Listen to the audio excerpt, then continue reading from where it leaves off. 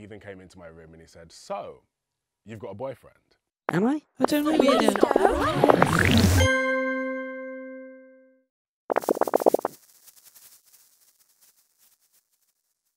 I actually used my dad's phone to message someone that I was chatting to via the internet. And we were sending messages backwards and forwards. They became quite romantic, let's say.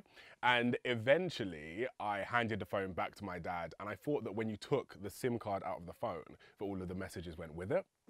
But actually that isn't what happened. So I came downstairs and I saw my dad basically pressing down on his phone. And he just looked really serious and really quite upset.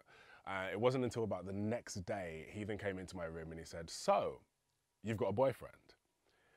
And I said, no. I said, "No, I don't.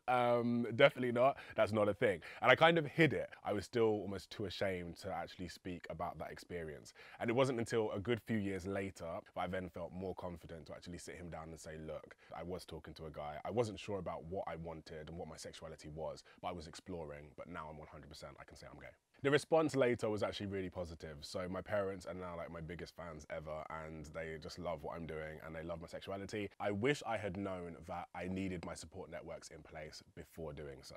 I think it's very important to make sure that you do have some people there who you can kind of confide in. Maybe you just don't need to come out now.